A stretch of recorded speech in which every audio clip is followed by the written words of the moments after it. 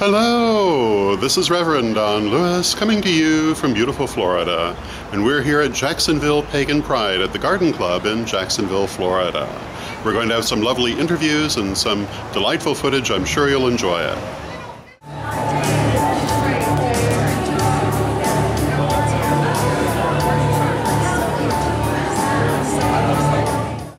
Hi, my name is Reverend Diallo J. Mudd, also known as Lord Moonraven, Iuvantas, and I represent EOCTO, Celestial Order Temple of Olympus. We're a Greek, Roman, and Egyptian witchcraft tradition.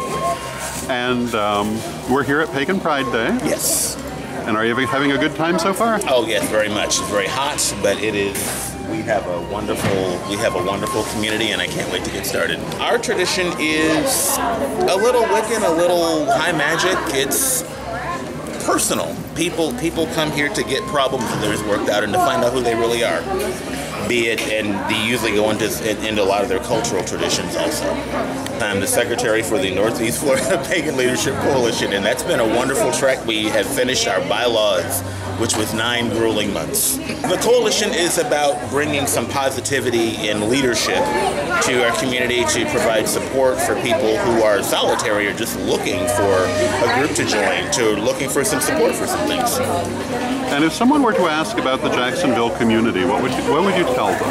I would say we've had some struggles, but we actually have a very diverse community. There's a lot from gay, straight, black, white, to whomever. The numbers of traditions actually are starting to increase, and I would hope that somebody actually comes to give us a shot. Wonderful. And if someone wanted to learn more about you and your organizations, where would they go? We are at Olympic House of Venus Hathor on Facebook. You can reach us at ohvhathor@gmail.com and text message me or Facebook me anytime. I'm Moonraven Iuvantas. Thank you very much. Thank you very much. Hello, I'm Paul McWhorter, Paul M Studio. And we're here at Jacksonville Pagan Pride. And are you having a good time? Yes, I am. What do you like best about this event? The variety of, well, I'm an artist, so I love the art. And just all the different things, different mediums that people do. You got the people working the stones and costumes and things like that. And it's just great, all the variety. What I've been doing is mostly making figurines of baby dragons. And a lot of these are actually made of concrete. Oh, wow. And yeah, I make a sculpture, make a latex molded sculpture, cast them in concrete. And with the variety of the coloration, I can do custom colors. And what's popular are these little skeletal ones that they glow in the dark. Kids love them. I recently got hold of a 3D printer, and I'm trying to do versions of my sculptures in those in different sizes and shapes. And I've recently started growing bismuth crystals as well. And that's an interesting learning experience. Bismuth comes in all these nice colors. It's beautiful. Well, people are really fascinated by the glow-in-the-dark stuff. Today, a lot of people are liking my Peter goddesses, and especially since it's a pagan event. But yeah, each year people are interested in different things, so it's just interesting just trying to keep up with what people like. You can find me on Facebook. That's my website basically. It's Paul M Studio on Facebook, and or look up Paul McWhorter. That's my name. See the stuff I'm doing and get updates of what shows I'll be doing. Wonderful. Thank you very much. You're welcome. Hello, my name is Yvonne. I am the volunteer coordinator for Pagan Pride. I'm helping out Melanie, and it's my first year doing this, and I'm actually very excited to hopefully be a co-coordinator for her. Wonderful. So you're enjoying it? Yes, I am. This is my first year being here in general, so I'm excited that we have something like this in the community. How are you finding it so far? It's been a little bit stressful planning it, but now that I've seen it come together, it is great. It's a lot of work to put it on, I imagine.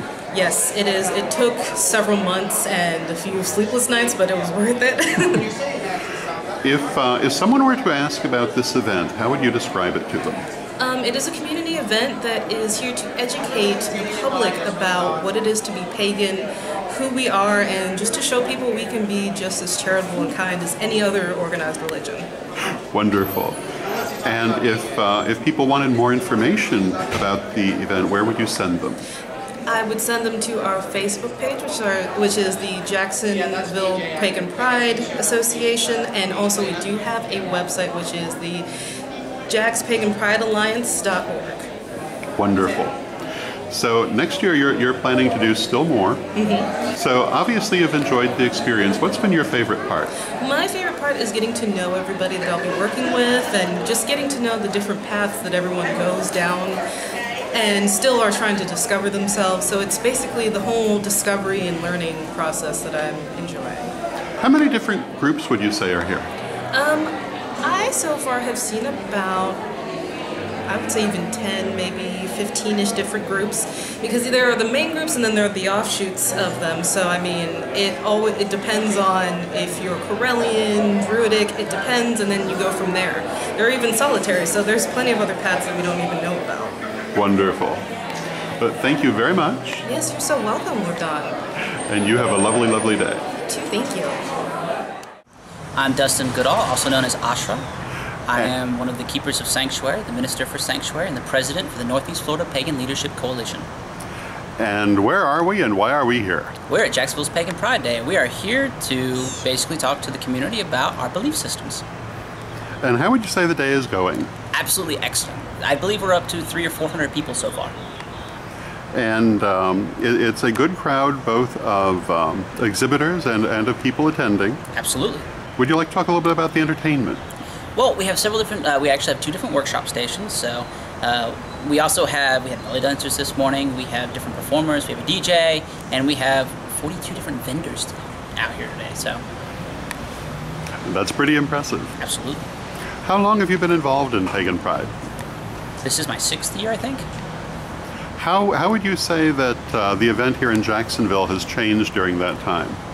We started off in a small park, and now we've moved up to the garden club, and we have literally grown every year. More and more vendors, more and more people are coming out. It has grown exponentially.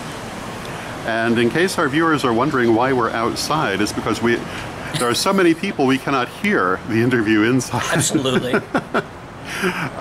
You did the opening ritual today. Yes, with Sanctuary. Mm-hmm. Would you like to talk a little bit about Sanctuary? Sanctuary Realms of Spiritual Growth is an open group. We do different things throughout the weeks. We have discussion groups, we do rituals.